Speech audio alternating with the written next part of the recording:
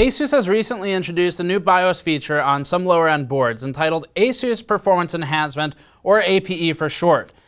Aside from Performance Enhancement maybe being a questionable name for your product that doesn't, well, it's a weird name for a motherboard is what we're getting at here. It's also caused some confusion and a bit of excitement in the community as to what it does, because the expectation so far from what we've gathered online is that people think that APE will enable things like a 10400 non-case CPU to suddenly become significantly more competitive without a Z490 platform. So that's part of what we're looking at today. We're testing what APE is exactly, and more importantly, what it isn't. And to do that, we bought two boards. We bought the ASUS Prime B460 Plus and the ASUS Tough Gaming H470 Pro Wi-Fi for our guinea pigs, the latter of which has APE, the former of which does not advertise it. So this feature has been compared to ASRock's BFB, or base frequency boost, which got initial waves of interest, but the two advertise mostly the same thing between them. It's an uplift in performance of non-case CPUs without using a Z490 motherboard, and therefore dropping the price. So we can appreciate why the claims would be exciting, but we need to see if they do anything. Before that, this video is brought to you by us and our brand new Gamers Nexus wireframe mouse mat. Aside from being the best way to directly support our long-form investigative reporting, you can also get a custom-made, high-quality mouse mat made with a high-detail 3D design that we created to show off heat sinks, coolers, video cards, and more. The mouse mat uses a stitched blue border for added longevity, a blue rubber underside for unique flare, and a microfiber cloth for smooth tracking. The mat is 36 inches by 12 inches and fits a keyboard and mouse easily. We sold out of the first run in 48 hours, but have more getting made right now. To backorder your mouse mat and ensure you get one in the next run, go to store.gamersnexus.net and backorder yours while reducing our reliance on advertisers, or click the link in the description below. So first of all, getting into this, the most commonly requested part to test with the APE or BFB from our community has been the i5-10400. And that's because it has the potential to be competitive with AMD's similarly priced R5 CPUs and be a good gaming option. Unfortunately, as we found out in our testing for the review, at 3200, yeah, it's fine. But most people are pairing it with a non-Z motherboard, and so then with B or H, you're restricted in your memory support. And that's where the 10400 lost a lot of its argument to be a competitive option. So this is the one we're revisiting. Now, to kind of preface all of this, the 10900 is the CPU that really makes the most sense to use with APE or BFB the way it works, and we'll explain why as we get through this. But the 10900 non-case specifically is much more power constrained than the 10400 is on B and H platforms, and that's where you'd probably see a bit more of an exciting uplift. Either way though, the 104 is the one that everyone wants to be competitive and come to life to fight in the sub $200 market. So that's where we are. The way APE has been described to press, not us, we weren't able to get a direct answer on what it does in time for this content, but the way it was described to press previously as published online is that it's a toggle that increases the power limit for non-case CPUs on non-Z motherboards. So that'd be boards that don't allow standard multiplier overclocking as an example. The specific limit referenced is usually PL1 or power limit 1, since this is the CPU's listed TDP and is the number that most people are familiar with. But APE also raises PL2. Check our past content for full explanations of PL1 and PL2, but the gist of it is that under sustained loads, Intel processors will run at a higher power limit, or PL2, and frequency for a brief period of time, known as tau, before settling down to a lower power level, like PL1, and lower frequency. APE then and BFB are not real overclocking. They're not technically, by Intel's definition, overclocking. And that's really the biggest division here. It's more similar to multi-core enhancement features on higher-end motherboards, where you're just tweaking power limits. So that means technically it's not violating warranties. Technically, it's just exiting Intel's official guidance, and that's really all it's doing. The key difference is that this is a locked platform, and so it makes APE potentially much more interesting than MCE. Before we dig into the main subject of this piece, we should mention some other limitations. The boards we're discussing today can't overclock, not even with K-SKU CPUs. This is expected, but we just need to make sure everyone understands that. B clock is locked, so they can't be overclocked in that way either.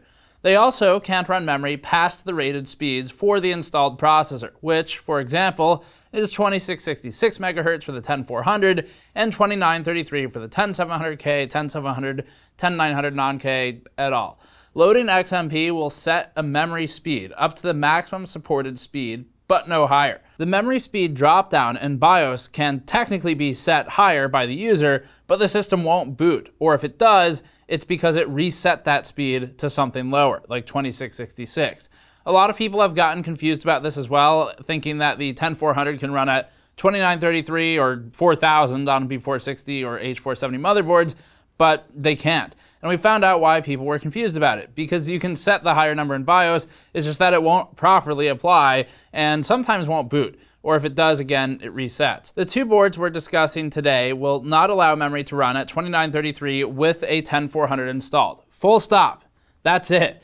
Check Intel's ARC database for the maximum supported memory speed per CPU. You can go beyond that on Z490 platforms, but not here. That's why we tested the 10400 with standard 3200 memory on our Z490 platform to give us a like-for-like comparison with other CPUs, and then with 2666 memory in our pre-B and H testing. We also did follow-up content with about a dozen memory timings tuned for additional tests and frequency changes to elaborate on all of this. Both boards supported setting cache and CPU all-core multipliers on the B460 and H470 chipsets to the maximum single-core multiplier of the CPU. That'd be 53x for the 10900K, 51x for the 10700K, and 43x for the 10400. Neither board actually applied these settings. The 10900K ran at 43x cache and 49x core. The 10700K ran at 43x for both, and the 10400 ran at 40x for both. It was impossible to alter the multipliers per number of active cores. Max all-core turbo on these boards really is the maximum, and even though you can set different things in BIOS, it doesn't mean that those things work once you actually validate the settings in the OS. We did performance testing with APE that we'll discuss in a little bit, but first we verified what APE actually does by toggling it on and making no other changes. BFB might be different, we're not sure, but they probably do roughly the same thing. With stock settings, Intel's XTU software reported PL2 as 134 watts and PL1 as 65 watts. With APE enabled, these limits were raised to 181 watts and 125 watts. No changes to tau, clock multipliers, or any other settings exposed to XTU were reported. This means that the 10400 will sustain all-core turbo stock longer, potentially forever, and that's it. So far, APE is everything that it's claimed to be. So time to get into some benchmarks. With APE enabled, the 10400's short-term power draw was exactly the same as it was stock in our initial review, about 89 watts. This is power draw within the PL2 time limit, and so it makes sense that it would be unchanged.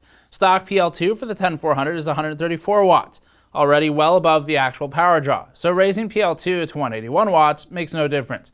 APE only raises power limits, and if those limits aren't being hit, there's no effect. Blender shows the real signs of APE when tested for power. The 10400 was drawing 70.8 watts after 5 minutes, rendering a Blender file in our original review as PL2 limit expired and the system attempted to pull itself down to 65 watts by lowering the clocks and the voltages. With the PL1 limit raised to 125 watts by APE, the 10400 was drawing 96 watts after 5 minutes, and presumably maintaining the same all-core boost. We'll look at that in the next chart. This Blender frequency chart is intentionally zoomed to show the small frequency differences. The left axis is for all-core frequency averaged. The right axis is for zoomed base clock fluctuations at 90 to 100 megahertz. The reason we're always so cavalier about raising power limits by thousands of watts when overclocking is that CPUs are still limited by voltage and frequency settings. Nothing we did on either ASUS board could force the multipliers per active core to change, meaning a maximum 40x multiplier for the 10400 under all-core load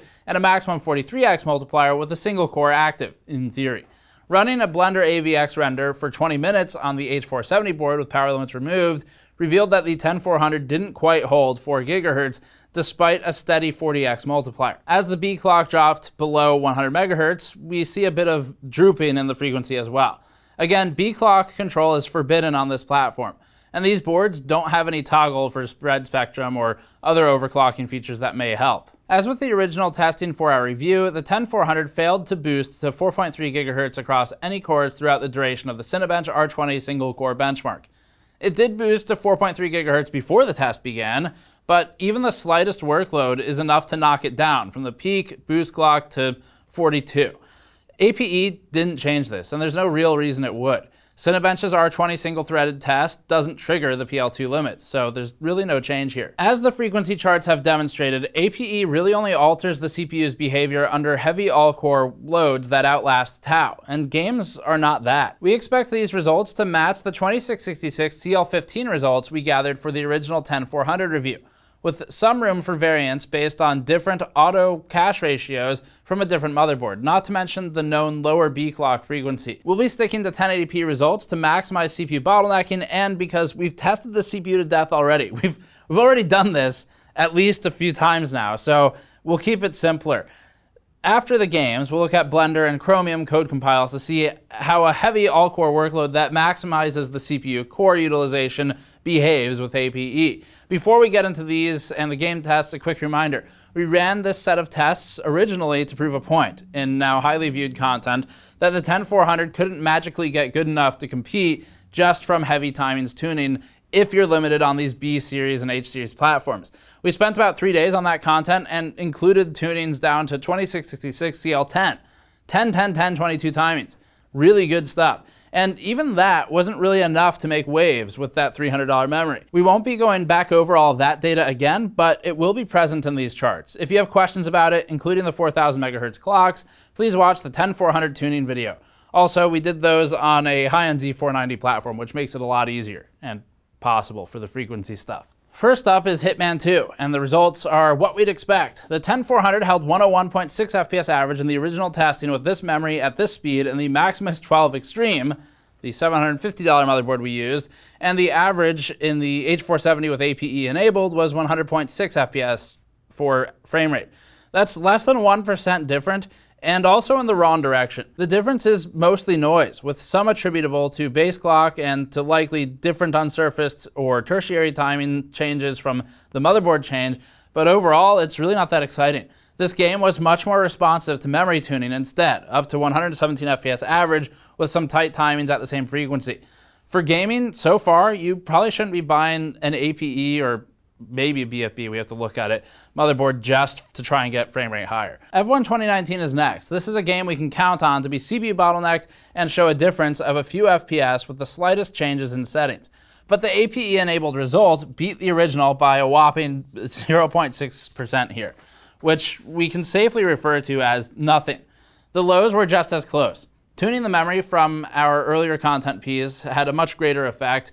One pass with 2666 tuned for CL10 averaged 242 FPS, 11.2% higher than the results with APE and no tuning. The real-world impact in gaming isn't much, or even there. We'll likely have to defer to Blender and code compile for more. GTA 5 is interesting because of how dependent it is on a single core, or fewer cores at least. At 1080p, this one ran slightly higher than the original 10400's result with 2666 CL15 memory, but not by much. This is one of our most lightly threaded games we test, also still top 10 on Steam, and it's unlikely that it could ever fully load the 6-core 12-thread 10400, making APE especially ineffectual. Memory tuning was also less effective here than in some other game tests, but in a contest between less effective and not effective at all, there's a clear winner. Tomb Raider tends to take better advantage of high core count CPUs than some other games we test, so we had some tiny hope that it would load the 10400 fully enough to give APE a chance, but no. Other than a minor difference in 0.1% lows, the original results for the 10400 with 2666 CL15 and the new results with APE are functionally identical. The 10400 with APE enabled averaged 114 FPS in the Total War Three Kingdoms campaign benchmark, a number within margin of error or at least test variance of the original result with 2666 CL15 memory and with nearly identical 1% and 0.1% lows to match. It's hard work to achieve this kind of consistency when we spend months on fine-tuning testing methodology. Even with all the hardware the same, it's really hard to get this level of the same result. Having scores this close with an entirely different motherboard is a good indicator that APE is doing absolutely nothing here. We should note that this benchmark testing lasts longer than the PL2 limit as well. So if the CPU were to step down to PL1 over the course of any of these game tests, it would be seen here.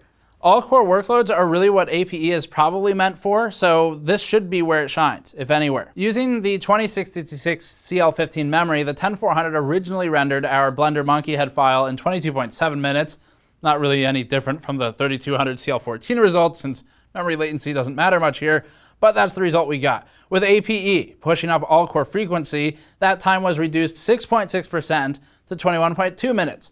Blender is about as much of a best-case scenario as you could get for APE and to see if it actually matters.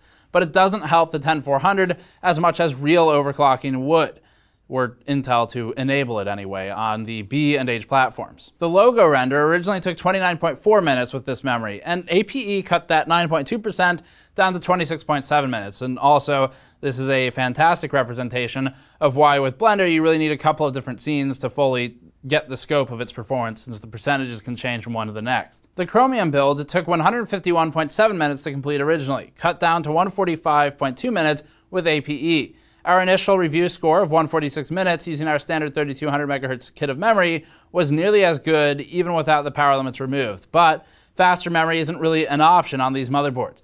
Again, this is a long-term, heavily multi-threaded workload that benefits as much as possible from APE, so it's not really going to get better than this. The implication of APE for H470 and B460, and this is what got people excited about it, is that it does something you can't do otherwise. You can't do without APE or without BFB, and that's not really true. The understanding from early press reports from ASUS's marketing materials was that APE would allow you to raise power limits in a way that the boards wouldn't natively do. Well, the B460 that we bought from ASUS, that board doesn't have APE, and we can modify all the power limits just fine, the same way as we can on H470, which does have APE. So between the two of them, the end result's the same, at least in our testing so far. Both boards have unlocked power limits that can be set manually higher than APE. You can set them to 4095 if you want to, watts that is. And then if you use APE, you have something like 181 watts, 125 watts, whatever it may be depending on the CPU. But 4095 is possible for both PL1 and PL2. ICC and Tau can also be maxed out on these boards without APE on the B460 board. And so we kind of struggled to find what it actually does. And in short, it seems like APE is just sort of a conservative way to raise power limits that you could already do manually. So maybe there's some merit in being an easy one-button toggle, since most people probably won't find or know that power limits are a thing you can change in BIOS. There might be some value there.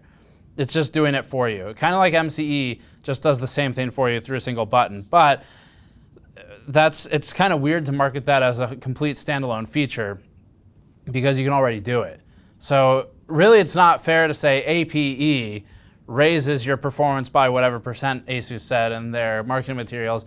It's more fair to say APE is a single button that does the thing that raises your performance, except that thing is available on all of the boards, at least from what we've seen so far. So it seems like a couple lines below APE, for example. If you look at BIOS, drop down a few lines, under the APE toggle, there's a power saving and performance mode menu. And you can do all of this stuff there already. So setting this to max performance automatically maxes out the power limits. It makes APE redundant, even in terms of convenience, which was the only argument we were seeing up until that. This setting is a preset on the Prime B460 Plus, and even if it weren't, again, all the power limits are freely adjustable in other menus. Let's say for some reason you can't adjust it through BIOS menus. Well, you can use Intel's free XTU software and do it there. So here's the thing. Setting a limit that a CPU will never hit is pointless. The 10400 never broke 90 watts in our original benchmarking. And even with all the power limits removed, it reached a maximum of 96 watts, below the 125 limit that APE imposes on the H470 Pro. APE isn't meant for the 10400. It's designed for higher-end locked CPUs like the 10900. But again, APE itself isn't really doing anything special. It's just a toggle. So the 10900 has the same TDP, 65 watts, as the 10400, despite having 4 more cores and boosting significantly higher. We haven't tested the 10900 on K, but we know from experience that its performance is going to be severely limited by 65 watt PL2. The 10900K's PL2 is 125 watts, And we've seen short-term power draw up to 200 watts if you look at some of our, for example, our Cinebench power consumption chart from the 10900K review. ASUS's boards allow removing these power limits, but that's not a great idea either. Some of these boards, keep in mind, are really true budget boards, so just be careful about what you're maxing the power limits out on, especially if it's a really low-end or really cheap board, B460 H470 or otherwise, because the VRM might not be designed for something like a 10900 non-K or a K with the power limits completely maxed out. So just be careful of that, but overall, ASUS's reported sustained frequency for the 10900 loaded with Prime 95 on a board with an even higher 210 watt APE limit, still 100 megahertz below the maximum all-core turbo. But at the end of all this, APE will not overclock locked CPUs, and as a separate item, the 10400 in our testing so far can't do 2933 megahertz. So just because people saw that number applied to a 10900 or a 10700, it doesn't mean the 10400 can do it, because Intel doesn't officially support it. Now, maybe there's a board that's figured out how to break that limitation. We haven't tested them all, but probably not going to be the case. And if it is, if there is a board that does 2933, cool, we have that data in the charts. It doesn't matter. It's still not great at 2933. So that's it for this one. BFB should be more or less the same type of thing. We'll look at it if there's significant interest, but there probably won't be, because this piece already kind of, we'll see. We'll see how much people care about this one. But that's it for this one. Thanks for watching. Subscribe for more. As always, go to store.gamersnexus.net to pick up something like one of our mouse mats or our mod mats, or you can go to patreon.com/gamersnexus. We'll see you all next time.